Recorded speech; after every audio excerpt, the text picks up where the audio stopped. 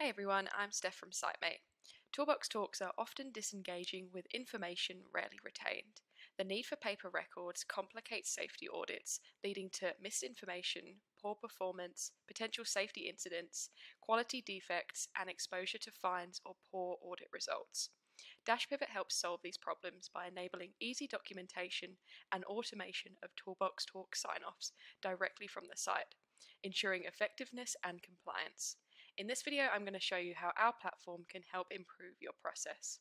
In Dashpivot, you can create a Toolbox Talk entirely from scratch or choose from our public template library, which offers many ready-to-use templates.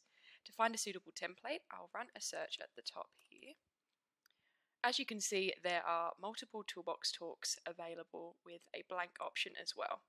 You can preview the format before adding it into Workspace, and remember that everything you see here is fully customizable once you add it in. You can easily create a Toolbox Talk record in your team folders. Our standard Toolbox template includes fields such as the date, the topic, the presenter, any discussion topics throughout the meeting, as well as the ability to add attachments. And then we have the attendance record, where you'll be able to scan on attendees using the Scan Sitemate ID function. Once saved, the form will be presented in a timeline view, which is sorted by the date of the meeting that you put on the form, just like this. Should you need to find and export Toolbox records, this can be done in the Register view. You can use the filters at the top of the columns to find relevant forms and then export the data in PDF or CSV format. To ensure that important and unique information is captured and not duplicated, fields can be excluded from form cloning in the template editor. These options can be found in the field settings at the top left-hand corner of each field. Conditional logic can be applied to yes, no, NA questions and list fields to display more fields depending on the answer selected, such as requesting additional information when notes are raised or when actions arise. Information captured can also be analysed further using analytics available at the team folder and home folder level.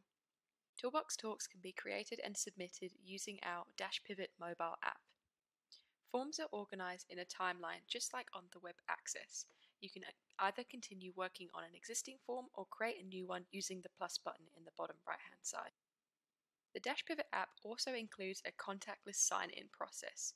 Simply click one button to scan the workers with a free Sitemate ID onto the Toolbox Talks.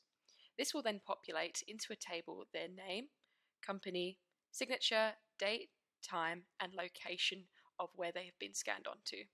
Workers scanned using the free Sitemate ID will also receive a read-only copy of the form.